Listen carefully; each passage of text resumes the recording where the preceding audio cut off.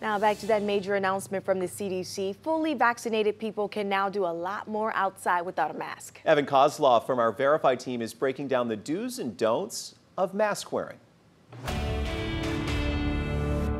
There are many situations where fully vaccinated people do not need to wear a mask. A big announcement from Rochelle Walensky, the director of the CDC, about what people can now do outside without these masks. So let's verify what you can and can't do once you're fully vaccinated, which is 2 weeks after your final shot. Let's start with outdoor exercise. Whether you're vaccinated or not, the CDC says it's okay to run, walk, or bike without a mask. But if you're still awaiting that shot, you're going to want to keep your distance.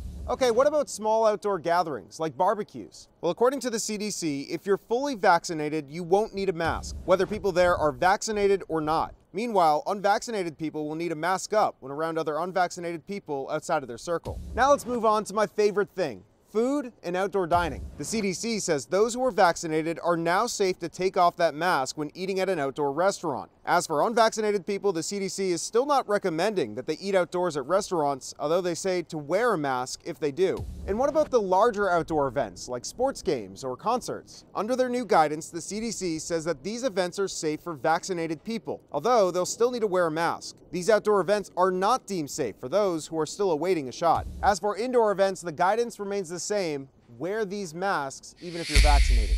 With your Verify, I'm Evan Kozloff. And we have all the do's and don'ts on 12newsnow.com for you. And if you have something you want us to verify, shoot us a message. Email verify@12newsnow.com, or you can direct message us on social media.